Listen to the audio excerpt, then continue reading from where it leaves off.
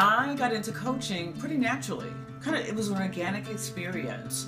What began to happen for me is I was really tired of my 40-hour week, 9-to-5 job, really disillusioned, disappointed, and I was looking for what is the next big thing? Like, what am I going to do next, you know? And I realized that, you know, outside of my job, I was helping people on the side. I was helping them move, get different jobs, helping people, you know, develop relationships, get with their acting careers. And I realized that this was a pretty joyous experience. I was helping people get what they wanted. And I said, this is so cool. And one thing led to another. And one day I was on the phone with a friend after another long business trip.